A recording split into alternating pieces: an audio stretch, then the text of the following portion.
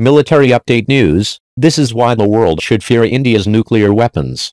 India, the world's most populous democracy, occupies a unique strategic position flanked by powerful adversaries. As a result, its 1.3 billion people are guarded by an arsenal of approximately 100 nuclear weapons deployed on land, at sea and in the air. Despite its status as a Cold War holdout, the country was forced to develop its own nuclear weapons. India's nuclear program dates back to 1948, just 1 year after independence. The Nehru government looked to nuclear power as an inexpensive energy source for the young country. An Indian Atomic Energy Commission was created that year to oversee the country's nuclear efforts. Due to a lack of uranium on Indian territory, the country naturally gravitated towards using plutonium instead. India's first nuclear reactor, Apsara, was built with help from the United Kingdom and went critical in August 1956. New Delhi originally considered building nuclear devices, not as weapons, but as what were then called peaceful nuclear explosives capable of building harbors, excavating for natural gas, and other large construction and mining projects.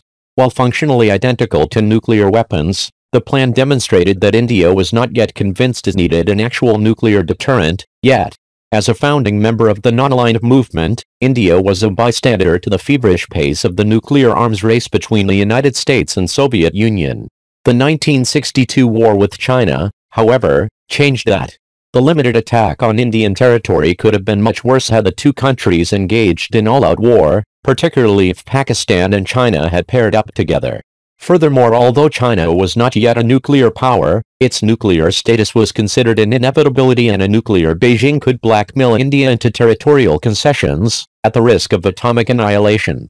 New Delhi's nuclear race was on.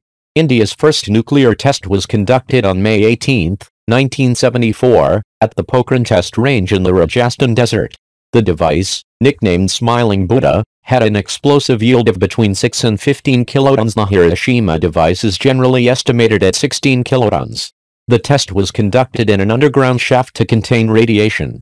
India described the test as peaceful in nature, but China's nuclear status, achieved in 1964, meant that it was almost certainly designed to be a weapon. The test propelled India into the so-called nuclear club that had previously consisted of the United States, Soviet Union, the United Kingdom, France and China. India refrained from nuclear testing for another 24 years, until detonating 3 devices on May 11, 1998, and another 3 on May 13. Most of the devices had low yields, between 200 and 500 tons, suggesting they were designed to be tactical nuclear bombs, but one device was a thermonuclear device that failed and reached a yield of only about 45 kilotons. Today India is estimated to have at least 520 kilograms of plutonium, enough for, according to the Arms Control Association, between 100 and 120 nuclear devices. New Delhi describes this a credible minimum deterrent against neighboring nuclear powers China and Pakistan. By comparison, China, which must also contend with nuclear rival the United States, has enough fissile material for between 200 and 250 devices. Pakistan is thought to have an arsenal of 110 to 130 devices.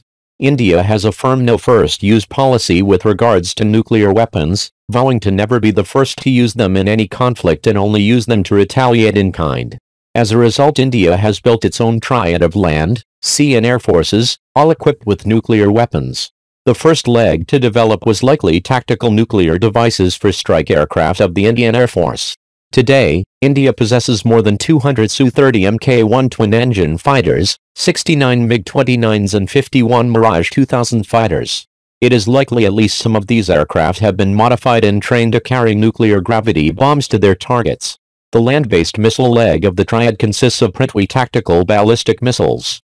First produced in the late 1990s, Prithvi initially had a range of just 93 miles, but future versions increased their range to 372 miles.